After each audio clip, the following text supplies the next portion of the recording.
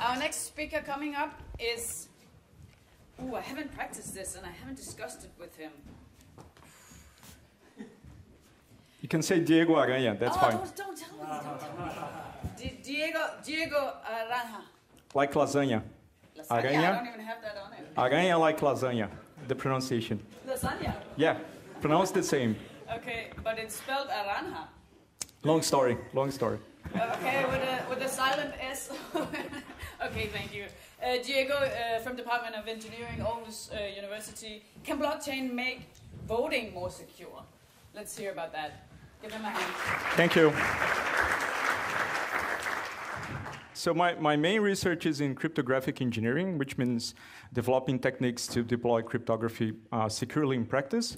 But I have this weird research topic and disturbing hobby of studying elections, or electronic elections in particular. And today I will try to give information to solve or to answer this question. Can blockchains make voting more secure? And by voting here, I mean races for public positions, so official elections conducted by governments. Of course, private companies and other enterprises can choose different ways to vote because they have different threat models, right? So let's start with the basics of election security. All elections, to be fair and reasonable, they need to satisfy some requirements, some security properties. And some of these are fairly intuitive to us. First of all, only eligible voters should be able to vote. You don't want to allow people who are not allowed to vote to cast their choices. Votes should be secret, so voters can freely express their will towards their candidates, no matter how horrible those candidates can be. Votes shouldn't be changed after the fact, so there is an integrity property also that's important. And all of this is just to basically convince the losers that they actually lost. This is the ultimate goal of elections, to convince the losers that they lost so that the election is legitimate. This is fairly easy. It's fairly easy to see how this is accomplished by a paper ballot election. Basically, ballot secrecy is guaranteed by a voting booth, so you can pick your choices on the ballot without anyone seeing. The integrity property is basically everyone looking at the ballot box for the whole day to see that no one is messing with the contents. And eligibility can be solved by just government-issued documents. But humans, they have this tendency of automating everything. And the effort of automating elections started in the 1920s with the first lever machines. These are basically giant contraptions to help, in some way, a voter to cast their ballots. They were introduced in the US at first. And they were used for decades. I don't know exactly from looking at the picture how this could help someone to vote, but not get into that. And for decades, these were the main voting interfaces for several states in the US. With the dawn of the electronic age, of course, the effort continued to the development of electronic voting machines, especially at the end of the 90s and beginning of the 2000s. And in the US in particular, a huge push towards that was the election of Bush. You probably remember the situation in Florida with the recounts and the Supreme Court mandating recounts to be stopped and all of that. So several countries have adopted electronic voting machines in the end of the dawn of the new century and the end of the 90s already. I have pictures there from the clock, country-wise order from India, the Netherlands, the US, and Brazil. And I have to admit that these machines helped voters vote in some ways. In several cases, they provide better interfaces than the paper ballot for poor voters or voters with dealing with accessibility problems. But from the point of view of security, I have to say these machines were a huge step back. So if you take a look at the analysis, the security analysis of how these machines operate, how the software is written, how the security measures are implemented, they are a textbook of what not to do. So it's actually they are great textbooks for anyone willing to learn how to protect computer systems, because you get all the counterexamples from those security analyses. I've participated in 2 different hacking challenges of the Brazilian voting system, where we could find ways for external attackers to break both ballot secrecy using only public information, and also to manipulate the software installed in the machines so it would manipulate the count. So I still have nightmares about this after all these years.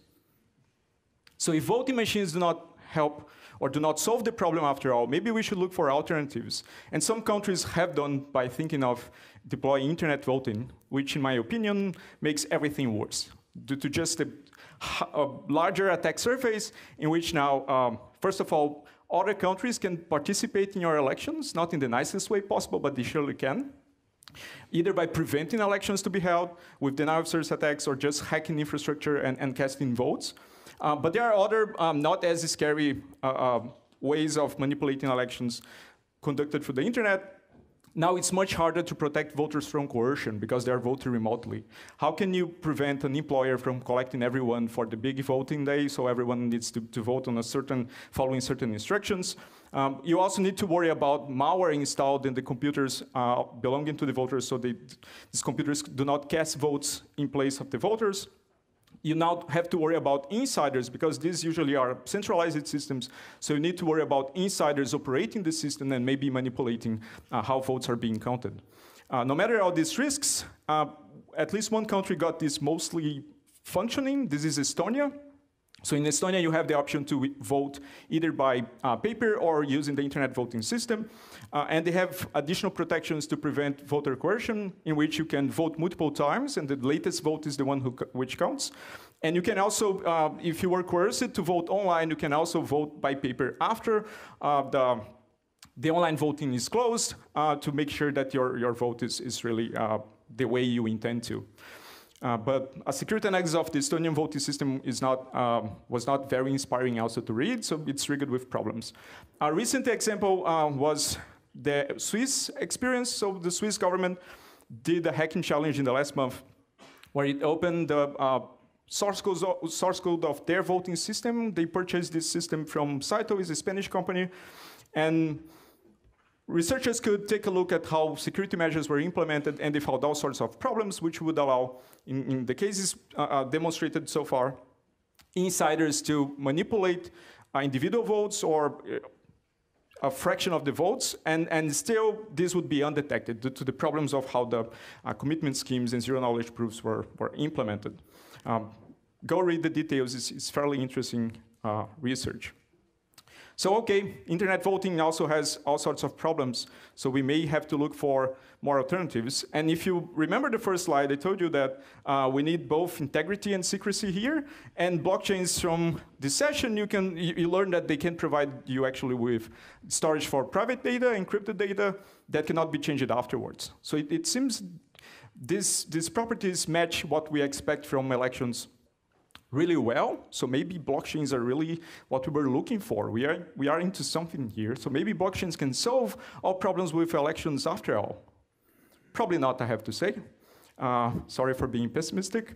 The limitations here are clear. Blockchain voting, in the case that someone will cast an individual vote to be stored in the blockchain, basically implies internet voting. The natural interface to cast a vote on the blockchain, an individual vote in the blockchain, would be exactly using some internet service to do that.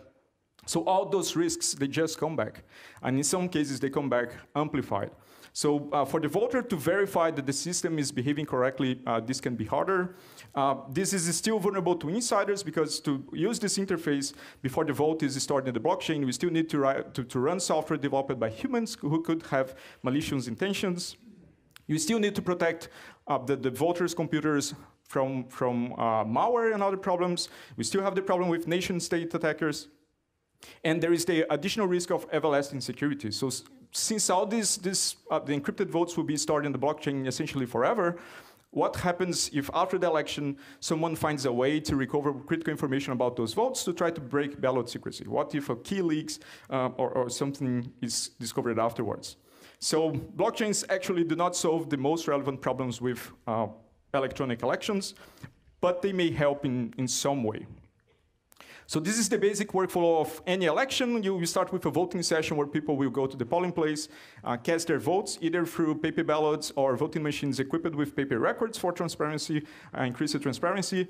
And at some point, the voting session will end, and you do a local tally of just that voting session, right? So either count votes by hand, or software in the voting machine prints you a result of that polling place, and you can do a recount with paper to match that electronic result is correct. So you have a local tally already done. And this result can be made public. In several countries, it's actually mandatory to make that result public. So now the problem is just transferring this public result to the central tabulator, which will basically collect all the partial results from all over the country, and then publish the global outcome, who gets to be elected on this. Preferably, this should be done in a way that the voters, political parties, and any other stakeholders in the election, which is the entire society, by the way, can check that partial results were transmitted correctly without manipulation. So blockchains may be very useful for transmitting those results because they can store public information essentially forever, or as long as they are being kept or maintained, in a way that the voters and other parties can check that the partial results were transmitted correctly, and you can do recounts and other tasks, audits on the blockchain itself. We did a similar effort in 2014 when I was still living in Brazil, without using a blockchain, of course. It was too early for that.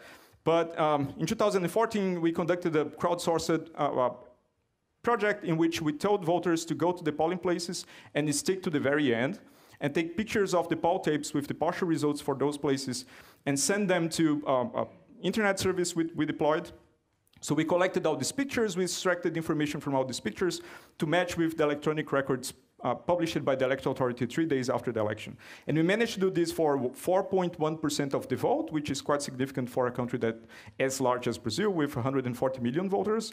And this at the time was done using a cloud-based service, but I don't see any technical problem of running this in a blockchain platform, and it would actually make some things easier because it would be decentralized and easier to scale. So I think my main takeaway here is elections are not a playground for your latest technology. If a country already has functional and transparent elections that public will trust, that they can be audited using paper ballots or voting machines with paper records, congratulations. You have sorted out the problem with elections. They are good enough already. And this is more important than ever. We see in the world increasing political polarization, and many of the populists being elected in several countries are just playing this card of saying that the elections are rigged, and you need really independently verifiable elections so that our democracies become as robust as we envision them to be.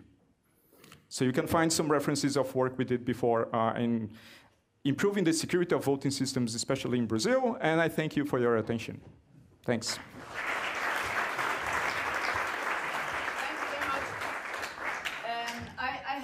Radio show on Radio 24/7, and it's a tech radio show. And I have a colleague, and we're a little bit like yin-yang, even though we're getting closer and closer together, because he has a show, Aflyttet, about surveillance and data and all this stuff. And he tells me all the time, with voting, there's only one thing that works, analog. He says it's the only secure way. And it's a big sort of claim and thing he always talks about. Would you agree with this? With the systems that you know of? Yes. So I would say it depends a little bit on the scale you're doing the election. I claim that, well, any country in the world should be possible to do a decentralized, transparent, paper-based election. Of course, this is easier in some countries than others. If your country is small, for example, with not that large population or without too much heterogeneity in terms of, how can I say that? I'm trying to pick the nice words. So you have an average level of instruction that's good enough. People understand how the system works, how they can inspect that the system is working. I would say this is great for paper-based elections. This is a great setting. For other countries in which this is not true, in Brazil, for example, you have the problem that someone will cast votes in the middle of the Amazon forest and you need to transport those at some point to the central government in the capital, right? How can you do this? How can you make sure that these votes will still survive the trip to be able to be audited and so on? So I would say that for small countries with stable democracies, stick to paper ballots. For larger countries with problems in logistics and level of instruction and inequality even, these are the places where you can perhaps experiment with other technologies, as they have been doing in the past. One thing I can add is electronic voting is not per itself insecure. It's just that efforts done in the past decades in that direction were too isolated from the experts, were too usually conducted by governments which were not very democratic in the first place, and this of course leads to horrible outcomes, such as horribly insecure systems being used in practice. And what exactly is it that goes wrong if something goes wrong? So you can break, for example, ballot secrecy. So in Brazil, I will stick to the evidence we collected from Brazil. You could actually, after the election, figure out how the Supreme Court judge voted based on the public information. This was one of the main results we did on the hacking challenge organized in 2012. We never managed to do that, of course, because we would end up in jail, as an example. But the conditions, the technical conditions were there, and they are still there. And voter coercion, in particular, is extremely important in Brazil. It's a constitutional requirement there for the voting system to preserve ballot secrecy. So it's one of the few ways where things can go horribly wrong. Maybe you can have an insider also manipulating the software so it miscounts votes for certain candidates. So many things can go wrong for electronic elections not conducted properly or in the most transparent way. Brazil is quite advanced in fintech, as I remember. The banking infrastructure, it's quite advanced because it had to survive many fraud attempts along the years, yeah? So does that mean that Brazil is moving forward with blockchain, or? So the government already has some official position for blockchains. So Bitcoin at least is considered a commodity there, and you actually need to declare if you own Bitcoin, or at least if you got money out of Bitcoin transactions in your tax return. And so the government at least understands something, and I know that the central bank has a special group understanding the technology and trying to think of regulation around it, but we don't see as much adoption on daily life as in other countries, like Switzerland, for example. You may get there. That was my next question. Which country is like a case country where they're doing most things around blockchain? I may not be the best person to respond to that question, but it seems Switzerland is doing some things right in that way. I see the example of Venezuela coming up from time to time, but of course this for very different reasons, right? If your financial system breaks down, maybe you still can use a blockchain or Bitcoin to do transactions, but it's a different story. Thank you very much. Thank you very much.